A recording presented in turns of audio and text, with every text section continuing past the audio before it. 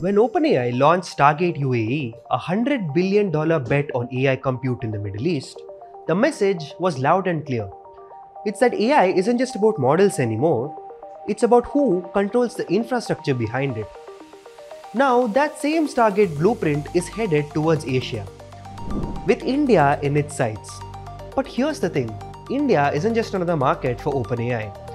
It's a nation building its own AI future, and that's where the clash begins.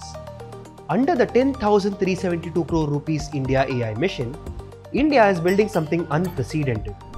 29,000 GPUs are backed by players like Yotta, E2E Cloud, Jio, Control S, and NextGen. Public-private partnerships subsidize compute for startups, researchers, and institutions.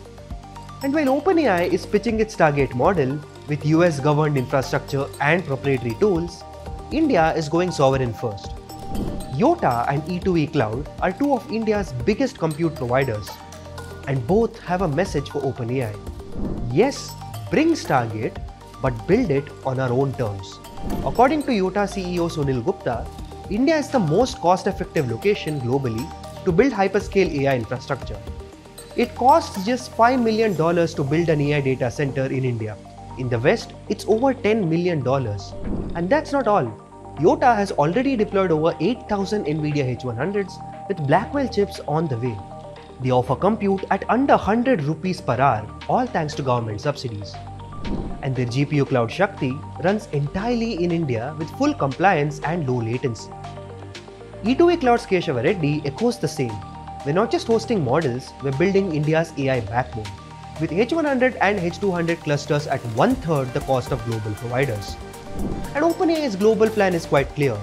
Own the full AI stack from model to middleware and to metal. But India has a different vision. IndiaAI is not about success, it's about ownership, says Yotta. We do not want black box AI governed from abroad, says E2E. And IndiaAI is open weight, publicly funded, locally deployed, aligned with Indian law, languages, and culture. Meanwhile, OpenAI has closed source models, US jurisdiction, and pricing aligned with hyperscaler partnerships. That explains why OpenAI is thinking of releasing open weights of its models. And if anyone can match OpenAI's scale, it's Reliance. The conglomerate is building a 3 GW AI data center in Jamnagar. And talks with OpenAI and Meta are already underway. And the plan is to localize ChatGPT in India just like it did in the UAE. But here's the risk. Once ChatGPT goes live at scale, homegrown models like SarvamAI could be sidelined. Already, Sarvam has faced backlash for building on top of Mistral. And if Indian users get ChatGPT for free, who will choose local? And that's exactly what India wants to avoid. Both Yotta and E2E have said that they are open to partnering with OpenAI, but only if Stargate is built within Indian borders, under Indian compliance, and with transparent, equitable terms. We're not against OpenAI, we're against losing control, says E2E Cloud. And we're already working with NVIDIA and Microsoft, and we can work with OpenAI too, says Yotta. And they're not asking OpenAI to stay out. They're asking OpenAI to build with India, not just in India. But not everyone agrees. NextGenAI founders and open source evangelists see Stargate as a Trojan horse. Bringing Stargate to India is like handing Silicon Valley the master key to our digital future. Why build sovereignty for a decade just to outsource it in a day? For them, the message is quite clear. India doesn't need another closed box. It needs 1,000 open gates. Built here, run here, and evolving on our own terms. So from GPT to Stargate, OpenAI is expanding quite fast, but India has learned a lesson from history that closed source isn't forever, and AI must be inclusive, transparent, and sovereign. As IT Minister Ashwini Vaishnaw put it, OpenAI turned closed after GPT-2. Who's to say others won't? And that's why the IndiaAI mission exists. Not just to build models, but to build control.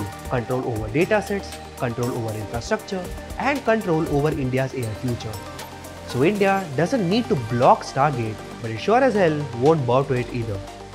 The message from Yotta, E2E and IndiaAI is loud and clear, is that we are open to the future, but we'll write our own rules. Let us know what you think in the comments below. This is Front Page by AIM TV. Like, share and subscribe. And if you're making AI in India, you need to be at Cypher 2025, the country's biggest AI summit and expo. And this year's theme is Make AI in India. See you all there, and always remember to think AI and think AIM.